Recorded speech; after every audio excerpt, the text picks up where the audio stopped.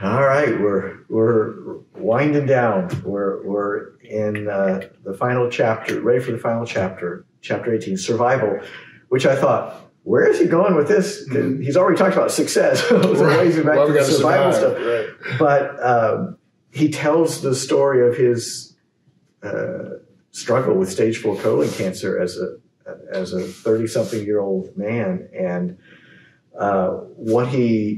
how that process made him think about the struggle against racism, and how his hopelessness in the face of his stage 4 cancer analogizes to the hopelessness he's often felt about overcoming the disease of racism.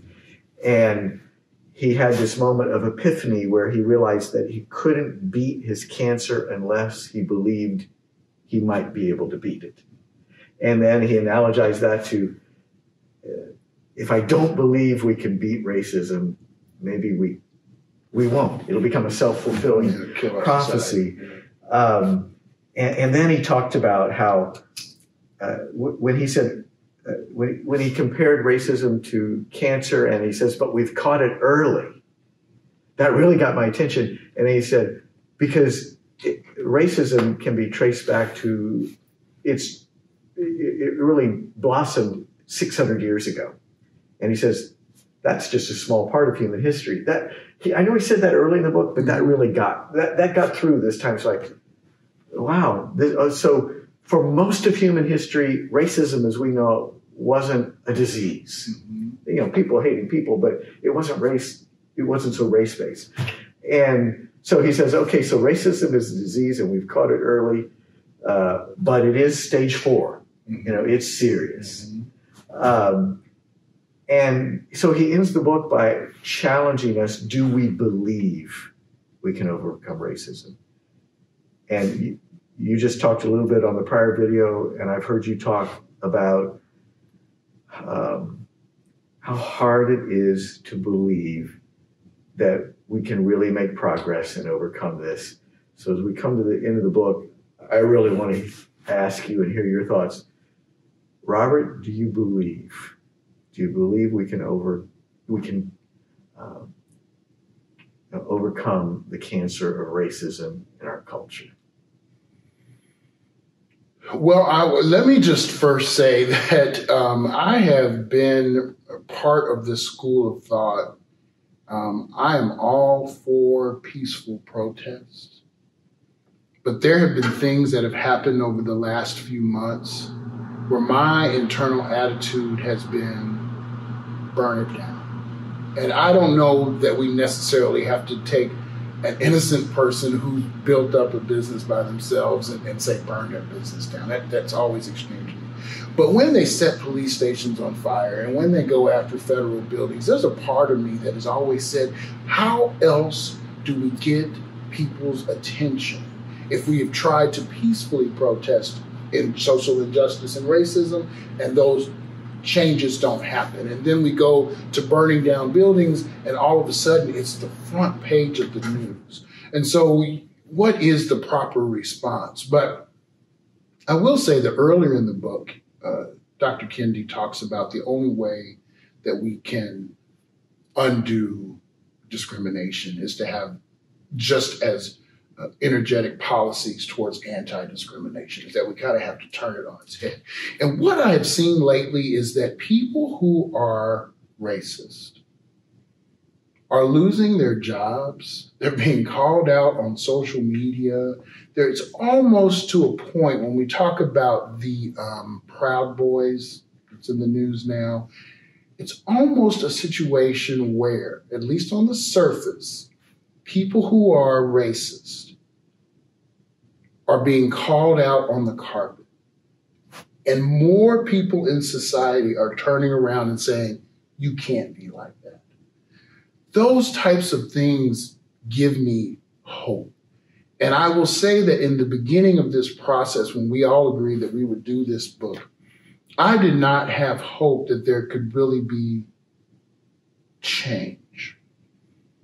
But when we talk about an individual's responsibility to change the way that we look at the world,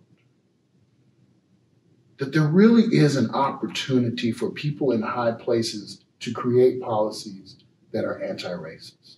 There really is an opportunity for someone who is listening to this video right now to say, you know, I have felt this way about women. And maybe I felt this way about Black people. Or I felt this way about gay people.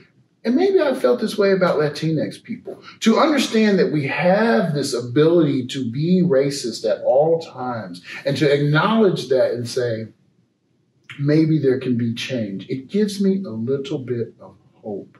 When I think of how it was in 1963 and 1950, when we had to fight just to vote, and now I know that me and a whole bunch of people that look like me and live like me are going to be chomping at the bit to get to the polls on the morning of November 3rd. I'm not even going to work that day. When people are dedicated to voting, we have that power to vote. And when we make that decision to vote, whichever way it's going to be, the power is in the ability to vote, not necessarily that you have to do one or the other. Hopefully, we can put people in position to really continue to make little bitty changes. I love President Obama, or maybe it was Dr. King. I want to be more specific about that. We talk about this pendulum. And what we saw was President Obama, and then we swung back the other way to where we are right now. Where do we swing the next time? Next time. I believe there can be change. It's painful and hard, just like Dr. Kendi. Like fighting cancer. Right. It's painful and it's hard, but that pain is necessary. And I'm just glad. I wanted to tell you that God is amazing the way that God works on each of us. When you go fervently in prayer and say, I am inconsolable, God. I'm through with all of these people. I'm through with this church. I'm through with everything. And God gives us a little bit of something that says, here, read something that maybe make you feel better about where you are and remind you that you're heading in the right direction and feeding your soul instead of hate. You know, this is the thing that we talked about in that last video, is that fighting against hate is a lot harder than when you're fighting against a policy that's already passed. People are a little more open to hearing what you're saying as opposed to before policies. But when you have to fight against this constant current that's coming back at you, that's very difficult. But when you're fighting in a world where there are little bits of positivity, and there are people who seem to really want to care and seem to want to be part of a change and not necessarily fight, it gives you hope. So I'd say, yes, I'm hopeful.